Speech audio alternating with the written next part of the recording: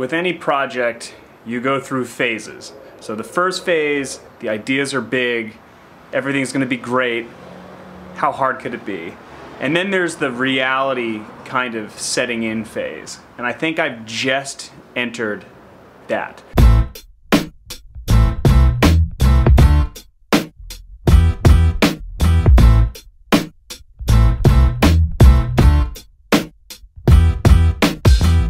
Day one of the Teardrop build, and my shirt is already off. I'm sorry about that, but it's about 90-something degrees here in Miami. We're just kind of getting the workspace sorted out. So I'm gonna give you a quick little tour of what we're gonna be working with. I just got a little drop cloth down here. Got a whiteboard. Every project needs a whiteboard, just to remind you how far you are from actually finishing. I had to build a little door to keep Bowie, our dog, out of here.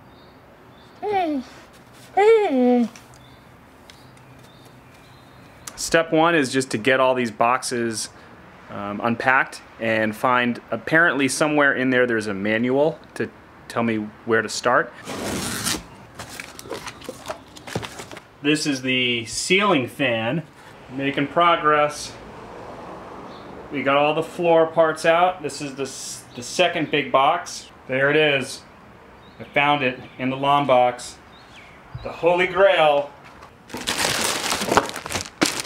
This will get us to the promised land. You might be asking yourself, why are we doing this? It seems like quite a bit of work. Well, the answer is sort of threefold. One of the main goals we have at Waterlust is to try to inspire people to realize that they can get out and kind of do whatever it is that they want to do. That's actually pretty cool. And a lot of times there may feel like there's barriers to doing something that you don't feel like you can do it, or maybe some type of adventure or trip, or building a teardrop camper or something like that. So we love to tackle projects that can show people that if we can do it, anybody can do it.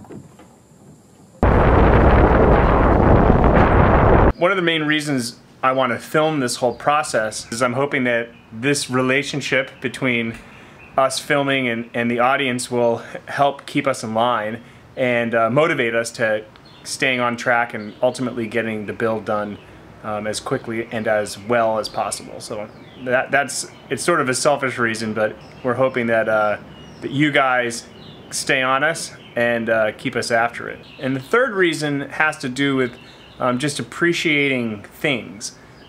We found that when you build something yourself, that you have a much greater appreciation for it. And especially in today's day and age, it seems like it's very easy to kind of just buy things and get things and then kind of just move on to the next things. And this is a big problem in terms of the environment, because a lot of this stuff that we buy ends up in landfills, and it's sort of part of this disposable lifestyle that we have. So any project that involves really getting down and dirty and building something, we really like to support, because it kind of gets you thinking about how much work and how much effort goes into the products that you have, and hopefully gets you thinking about, you know, taking care of them and getting the most out of them, and thinking about their connection with the environment. So those are our three main reasons. Well, the last box is the box that we need, I think. These are the parts for, I think they call it a jig. Sorry, a mold. So there is the mold. And this is going to be like a structure that we use to bend the wood into the teardrop shape. So these are the parts that we need first.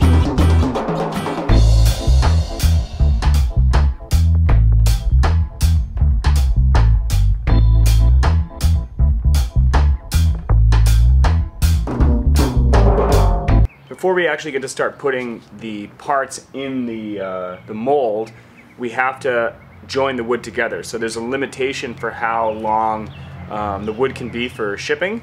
And so what they do is they break the paneling up into pieces, and then you join them together using a puzzle joint. So I'll show you what it looks like here in the manual. Very clear. I'm going to put a little bit of fiberglass and epoxy on here just to join them together. So here we have the resin that comes with the kit. We have our resin, we have our hardener, and they come with pumps that are marked blue, blue, red, red.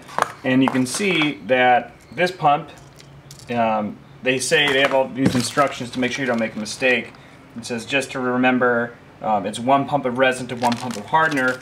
And I don't think that these pumps are the same volume. So you can see this one goes down quite a bit, and this one goes down a little bit. So these are preset ratios to make sure you just do 1 pump to 1 pump, but the volumes are actually different based on the chemical components of this particular type of resin. So we're about to start laying up our fiberglass and epoxy for the first time, and we're going to be doing this a lot throughout the Teardrop build. Some people may not really know what epoxy is or how it works.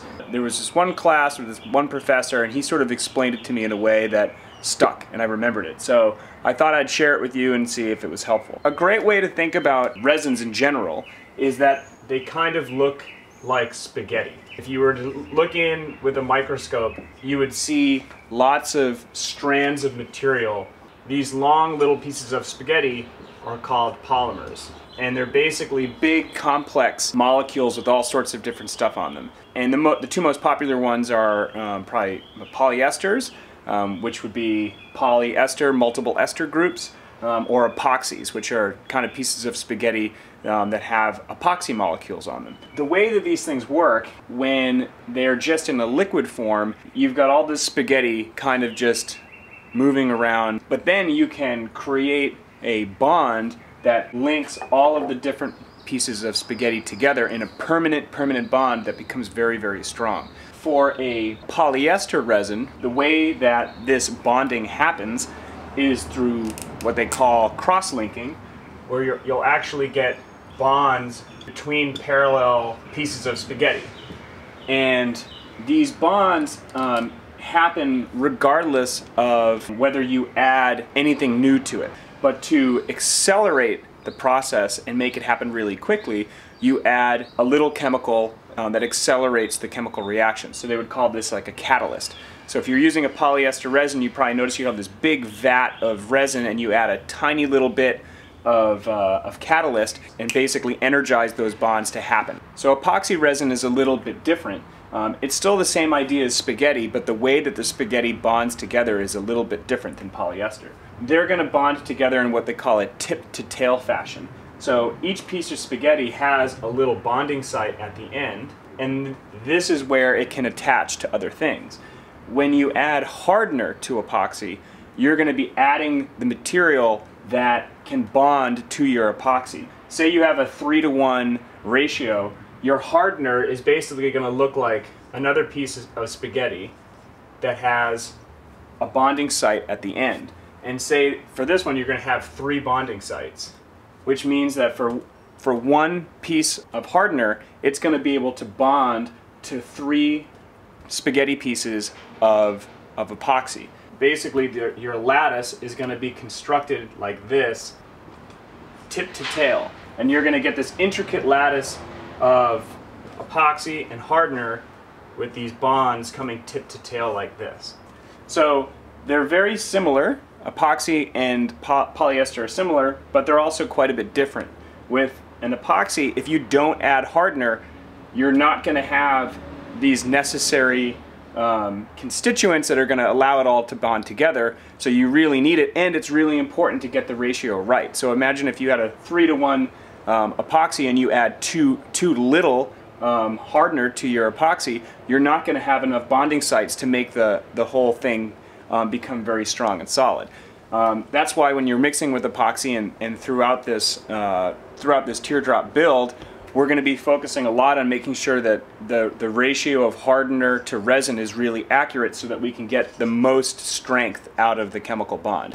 This is why you have these ratios of 2-to-1, 3-to-1, 5-to-1. There's all sorts of different resins in the world, but that's how it works. So this is what we're going to be using. It's a slow curing resin, meaning it won't kick really quickly, which is very important for us because it's really, really hot, and it's a exothermic reaction, so the hotter that it is, the faster it'll go.